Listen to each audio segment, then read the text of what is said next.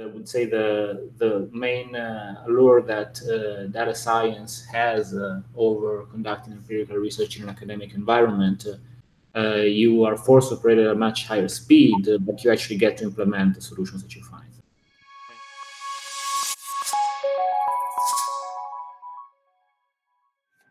Hi, my name is Hebi-chan Jung. I'm the data scientist at Recurly and a project lead at towardsdatascience.com. Today, I have with me Dr. Guido Maretto, who is a former associate professor of business strategy at the Nova School of Business and Economics. He's currently a data scientist at Flyer Labs in San Francisco. I'm very excited to have him on today, so thanks for joining, Dr. Guido. Thank you for having me, Hebi-chan. How are you? Good, man. How's everything in San Francisco? Well, things are good. It's the summer, though, so it's foggy. But other than that, we can't complain, right? Yeah, that's San Francisco for you. So, first I wanted to establish your name first. What's the best way for me to address you as? Is it Dr. Maretto, Professor Guido? Guido. Okay, great. With that established, I also wanted to get your background straight as well. So you received your PhD from Caltech, and then you moved on and became a professor for about 7 years. Am I getting that correct? Yeah, so first I was a postdoc in Brussels, in Belgium. And then I started a faculty position in Lisbon, in Portugal, where I stayed until I moved to industry. I see. Oh, what were your main responsibilities at the Nova School? Oh, I was teaching and doing research. Initially, my research was mostly mathematical theoretical models. Then I got more interested in empirical analysis, so using data. And specifically, the reason is that with a colleague in Brussels, now is at the Bank of England, we got curious about things that government was saying about criminal organizations in Italy. And different politicians were saying, making opposing statements. So we decided that it would be worth to get to the numbers to answer the question of who was lying, basically, and uncover some truth. So that's how I ended up doing empirical research, and that eventually got me interested in working in industry, because when you work in academia, you have a lot of time to answer questions very precisely with good methodology. So having a chance of getting true answers, the best possible methods. But unfortunately, the impact is very low, because even if you spot the root cause of a problem, find a potentially good solution, test it in some way, before any policymaker picks up the solution or the analysis, does something with it, it may be years. This is more true, I guess, where I'm from, which is Southern Europe. I see. So this is what got me interested in moving to industry, the possibility of solving problems, but not just finding potential solutions, actually implementing the solutions. Was that the main reason for moving from academia to industry?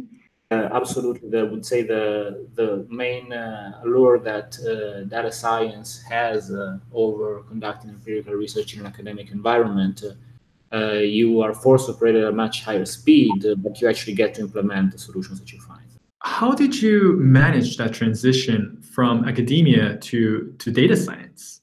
I strengthened a bit my skills going to a coding bootcamp, which was very important, because the type of machinery that we use, both in terms of statistical methods, but most importantly in terms of statistical packages that are used conducting economic research, are not the same that are used in industry. Even though the goal may still to do optimal pricing, estimate demands, and whatnot, the type of volume of data that is used and the current state of the art of the industry require the use of a different set of tools. Oh, I see. So what were some of the important differences between the tools that you've used as a past as an academic and the tools that you're using now as a data scientist? Something quite important that is different from academia. Economists are mostly trained on stata. These days, R is becoming, luckily, more common in the curricula, but in most data science is probably done in Python with a majority and a bit of R. But there is this skill gap that is necessary to bridge. Also, no academic, no SQL. And anyone who has worked in data science knows that it's pretty hard to escape entirely from SQL. Okay, so it seems like you were able to transition pretty well into the new profession. How long have you been a data scientist by now? So I've been a data scientist for a year, no, a bit less than a year, I guess. I see. I think that's a good amount of time to get exposed to the life of a data scientist. So I'm curious, what's the similarities and the differences that you find in the types of problems that you've solved in the past as an academic and the problems that you're solving now? In terms of the subject of study, there's no difference. Now I work in a company that helps some major airlines assign prices to their seats. And so what I do entails demand estimation, competitive analysis of different markets, and creating automated models that can react to the situation and giving our customers the best possible prices. So in terms of what I think about day in, day out, there's very little difference, actually. In terms of how I think about the organization of the work, there is a world of difference. Everything is faster, and everything is also shallower by its nature. But this is the way it has to be, because there's a trade-off between finding a great solution and doing something in the meantime. And this is a trade-off that does not really exist in academia, but of course it's fundamental to the life of a corporation to be able to keep operating while the biggest improvements are achieved. It's really interesting that you say when it comes to the subject and the problems that you're solving, the demand estimation or pricing analysis, there's little difference between data science and economics. But when it comes to the broader disciplinary approaches to solving these problems, like demand estimation, do you see any big overlaps there as well? Yes. So specifically in the case of economics, but of most sciences that use data, the focus is not on forecasting something that would happen, but on explaining why something happens. So to be a bit more precise, if we want, is that what we do in data science is a lot of forecasting, and what we do in academic research is a lot of inference. Now, never mind that 80% of social science research outside of economics doesn't even understand the difference between causality and correlation, but that's their own problem. But in reality, so the biggest methodological difference is that hanging your hat on whether a relation is causal or not is important only insofar as it helps with prediction, which is certainly the case for when what we want to predict is demand, because that's a problem that suffers for a lot of endogeneity biases of various kinds. But in other cases, the methods are extremely different, and some problems will lend themselves to the use of highly nonlinear and completely non-transparent methods that lack interpretability of the relations that are built inside the model, but they're very effective at forecasting. Hi, everybody. For clarification, Guido argues that certain problems do very well with neural networks and other data science methods. Comparatively, other problems like price setting through demand estimation are more suited for inference-based methods that are simpler but yield more accurate returns. Endogeneity in pricing is a specific example of this. In the case of price setting, one important endogenous variable is the consumer's willingness to pay on the prices that are set. And this variable is unobserved, not included in our model, and not independent from price. To learn more about the specifics of endogeneity, please refer to this TDS article on the subject. That's very interesting. You point to these big methodological differences. The two different methods that you mentioned are one, this causal analysis, and the other, which is this nonlinear pattern recognition that lacks model interpretability. So from your personal experiences, how are these two very different paradigms played out in daily practice? In practice, there's a bit of both, because if you throw a deep neural network at demand data, and then you start setting the prices, which is what most companies that do pricing and use machine learning models for demand estimation do, then you will find that the model will fail because the process that generates the prices has changed. It has become you.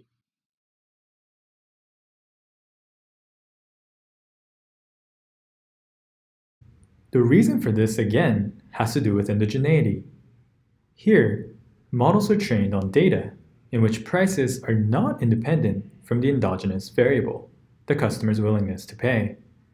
So once these models go live in production, these models will change the process generating the prices and its covariance with the endogenous variable.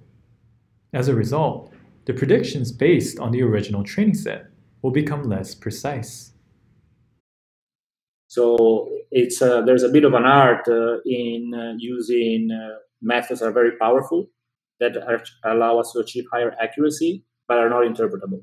So in practice, what I see in my day-to-day work, which involves demand estimation, is that we have to do a bit of both, practically speaking. So there's definitely a steering away from the search for causality that is typical of academic research in economics, but it cannot be completely dropped because the same tools that are used to sharpen causal analysis are powerful in feature selection for forecasting.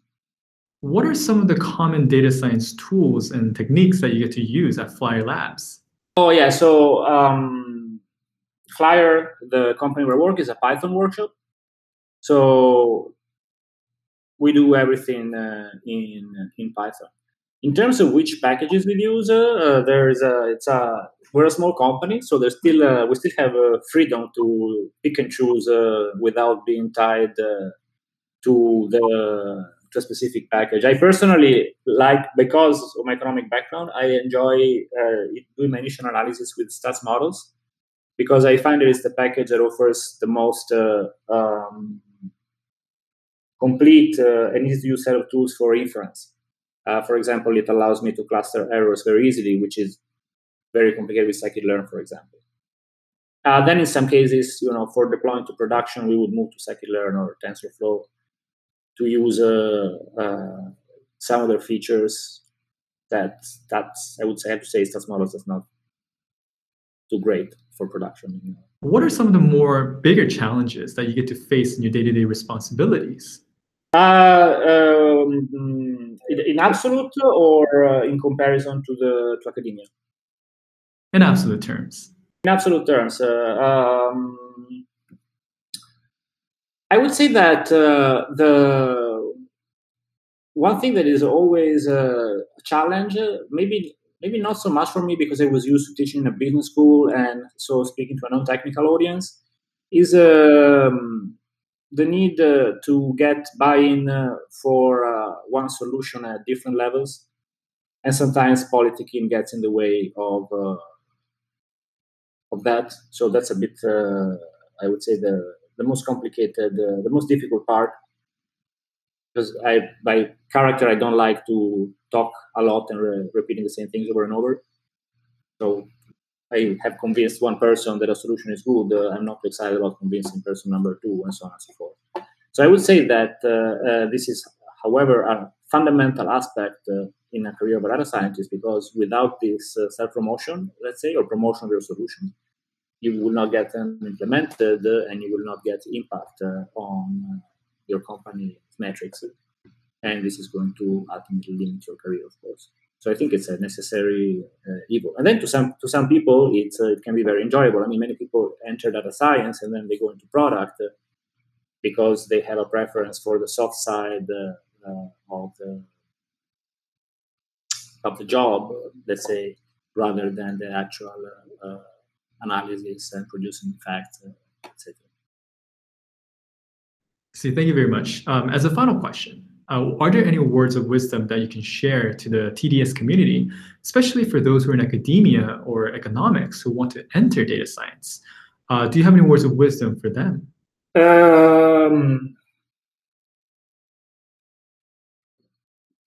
well, especially to people, I'm a bit old, I'm 41, right? And what is happening these days is that the number of PhD fellowships is not decreasing, but it's increasing, if anything. And the number of faculty positions and pure research positions in universities is decreasing.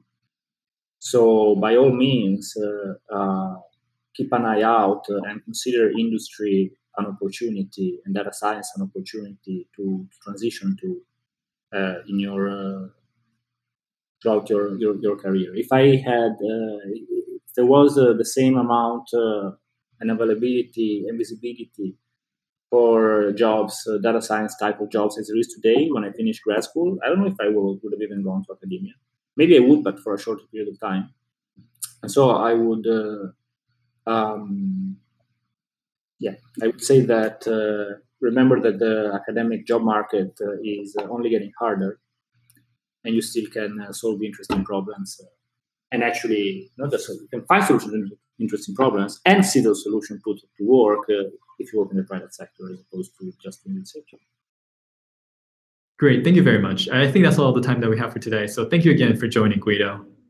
Well, thank you very much. Thank you.